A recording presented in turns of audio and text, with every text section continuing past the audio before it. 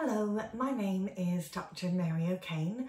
I'm a lecturer in psychology and education with the Open University, and I'd like to say thank you to Mullingar Library for inviting me to say a few words to you today about how to try and maintain a happy family life during the COVID-19 crisis.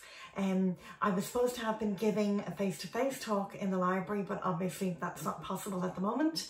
So we thought this might be a good alternative.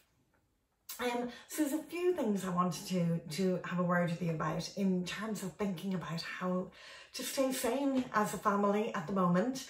And the first thing is, you may have seen, it was a story doing the rounds on Facebook and Twitter, saying that although we are all in the same storm at the moment, we are all in very individual boats, and our experiences of what's happening and what we're living with at the moment are so different. And I just wanted to start by acknowledging that, because I think it's so important in terms of reminding us to have empathy for others and consider our own feelings and know that it's okay to be facing your individual fears, your individual family situation. I think sometimes when something like this is happening, it's so easy to feel other people are handling this really well. You look online sometimes and you see people, and every day they're posting about different activities they're doing with their children, and they're baking and they're sewing and they're doing lots of homeschooling. And it's so easy to feel, I'm not doing this, I should be doing all this. Remember, everybody presents their best life online. People are not necessarily presenting the bad days, and yet every one of us is having them. We're all having our ups and downs. And I suppose it's about thinking about how you as a family can deal with this situation. I know myself, when this all started, first of all, I found I was watching too much news. I was watching the media too often, and I really had to step away. I also found social media is a wonderful way of keeping in touch. However, at the same time, I've had to really limit my time on social media, because I found it was just making me stressed. It was making me stressed, and then as a result, I was making my family stressed, so it was making family life more stressful. So definitely remember, you are an individual, and what works for your friends, what works for your other members of your family might not work for your family. So you need to look after what's best for you. In psychology, we talk about a theory called attachment theory. It's a really important theory when we're considering how our children learn, how they grow, how they develop their relationships. And the basic idea of attachment theory is that what is really important for our children is the relationships with those closest to them. So particularly for our younger children, it's those family bonds, those family connections, which are really important at that time. So although we might be worried about our children not having the same interactions with their school friends, keep in mind that they are with the people closest to them, and that our support means an awful lot during this time. Now, don't let that make you feel, oh, I have to be doing everything right. I have to get it right every day. I have to be this perfect parent, this perfect mother. Definitely not. As well, linked to attachment theory, this wonderful man, a psychologist back in the 50s, Donald Winnicott is his name, and he coined the term good enough mothering, and we now talk about good enough parenting. And his whole argument was that when babies are very young, this immediate connection is so important to them, and through these immediate connections, they learn that the world is safe. They learn that their needs will be met. You know the way when you have a young child, a baby, and they drop something. They're sitting in the high chair and they drop something, and you pick it up and they drop it again, and you pick it up and they drop it again, and it keeps going. but they are learning that their needs will be met. They're learning it's actually safe to drop things because she will pick it up for me. So they're learning as they go. And when our children are very young, we meet those needs. But as they grow older, it actually is important that we reframe this thought in our head. And instead of thinking we have to meet every need, we realise, no, you know what? I only need to be good enough. So we step back a little and we just start to, move back a little bit from our children, and they learn that their needs won't always be met every single time. And it's really important in terms of their own capability and their own resilience. So if you feel, there's days you're not being a very good mother here, do not worry.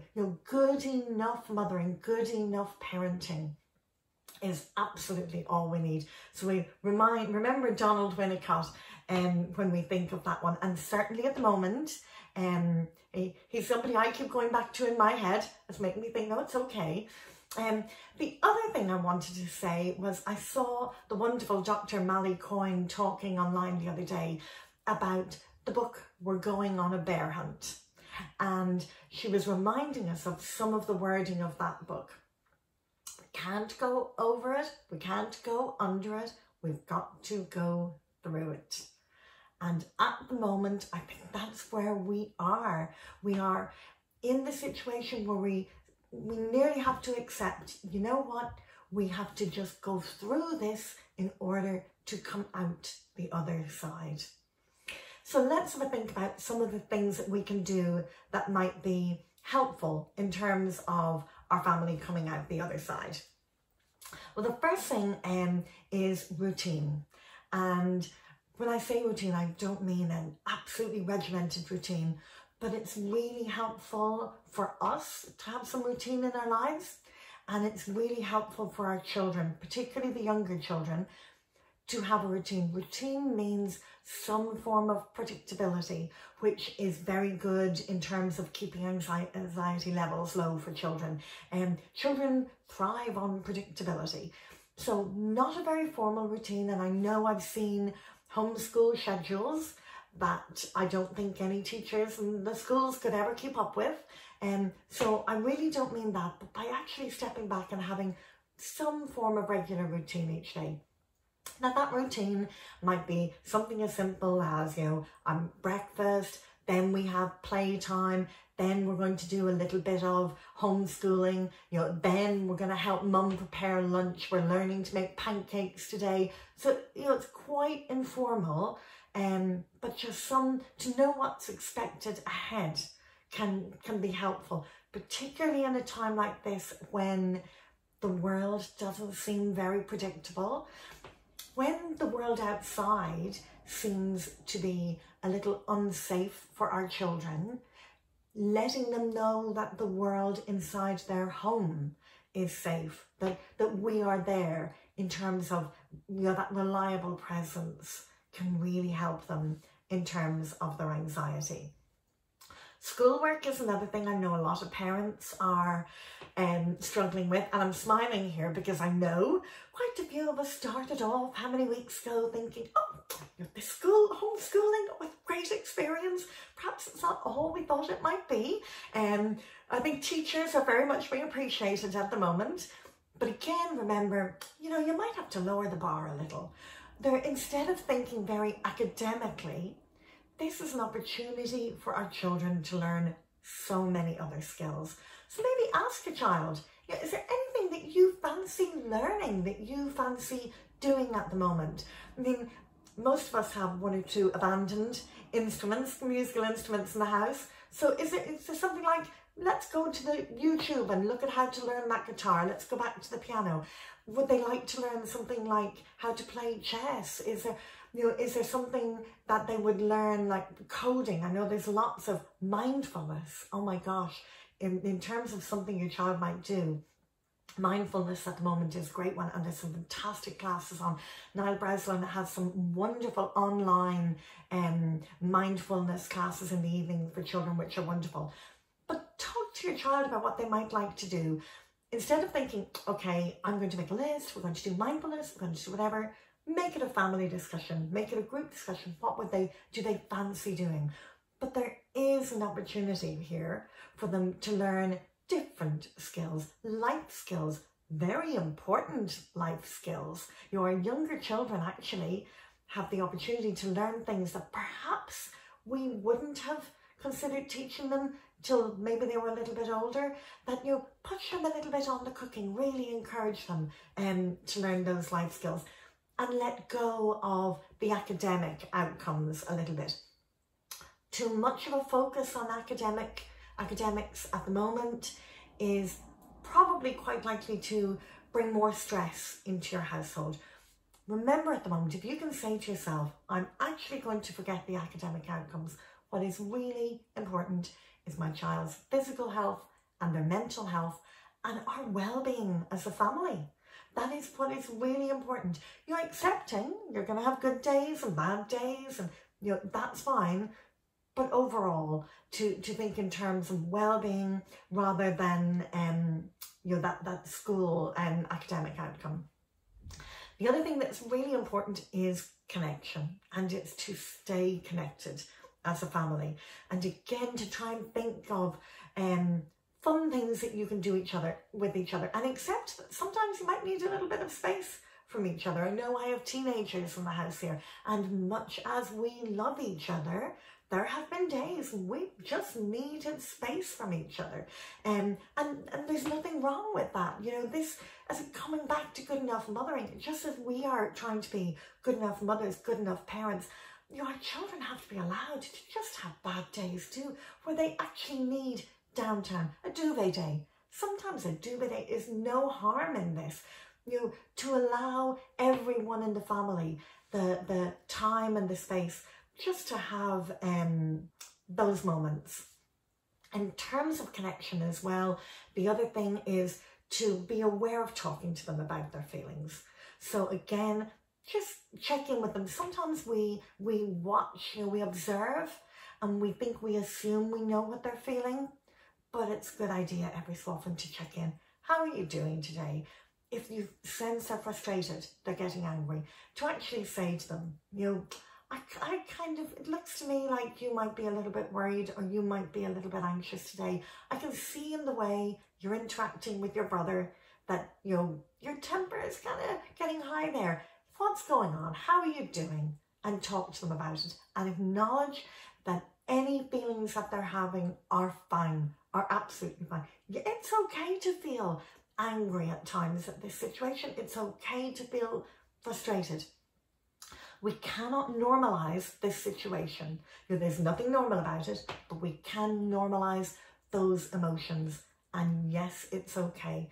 It might not be okay to give your brother a thump because you're feeling frustrated, but that feeling is okay. It's about thinking how you would deal with that feeling. And again, coming back to things like those mindfulness classes online can be a great way of helping children to acknowledge what they're feeling and to deal with it in a healthy way.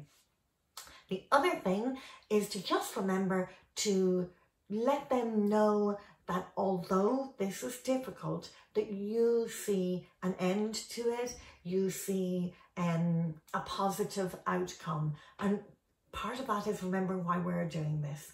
And sometimes we need to remember to say that to them. I know we're feeling frustrated. I know that we're all getting bored some days, we're getting fed up some days, but I also know that we are resilient, that we will cope with this. I also know that even though we get fed up being inside, we have wonderful technology to connect with our friends, with Granny. I also know this is temporary. I can't tell you the date this will end, but I do know it will end. So they need to know that you are hopeful, that you see an end to this. So I hope some of those tips have been helpful to you. As I said, come back to thinking at the end of the day that good enough mothering, good enough parenting is probably the core of it, and to maintain our family connections are absolutely huge. I'm posting more advice at the moment on a regular basis on my Facebook page, which is Dr. Mary O'Kane Early Years. So if you want to have a look on there for some more advice. And once again, I'd like to say thank you very much to the staff at Mullingar Library for inviting me to come and speak to you. As I said, I hope it's been helpful, and wishing you all the best in terms of your own physical and mental health for the future. Take care. Thank you. Bye.